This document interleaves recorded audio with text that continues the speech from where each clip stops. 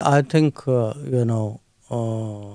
Pakistan's future is largely determined by Pakistan's actions and by Pakistan's choices. I mean, nobody reaches a difficult situation sort of suddenly and without cause. So it is for them to find a way out. You were talking about these concentric circles when you said the neighborhood, and then there's the second. One of the most dramatic achievements of your foreign policy has been India's newfound status and reach out to the UAE, to the Islamic world, to the Kingdom of Saudi Arabia.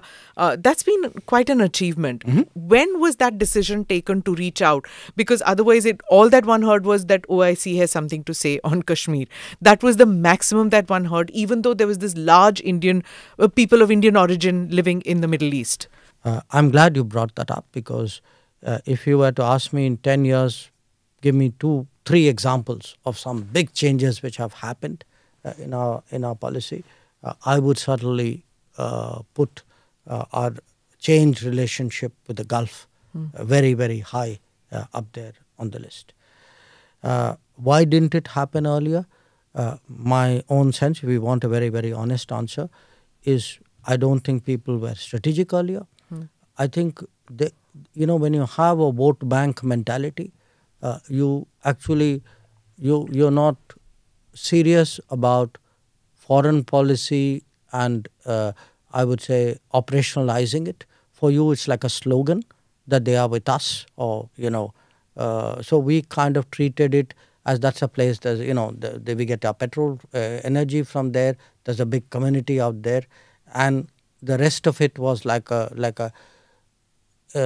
distant, a goodwill which you needed for your political vote bank calculations.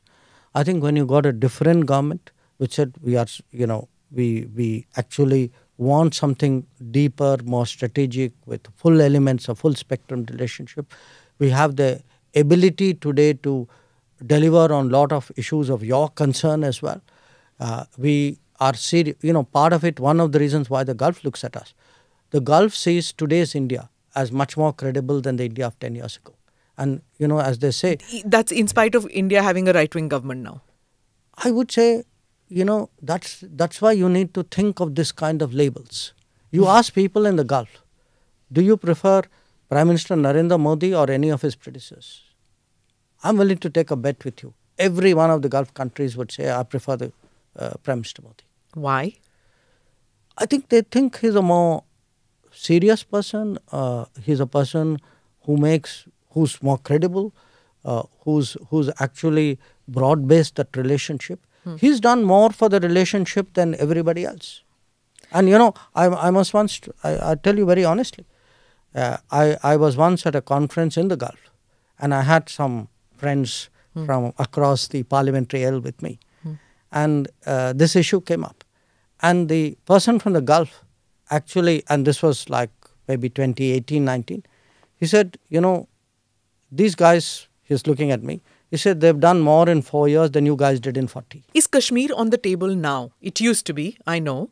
Is Kashmir on the table when you deal with countries in West Asia now? No, what do you mean on the table? Do they speak about it? Do they ask you about it? No, look, Kashmir is part of India. I mean, that's it. It was always a part of India, but after the abrogation, Pakistan had upped the ante. Does that matter at all to these countries? No, it doesn't come up in any of my conversations.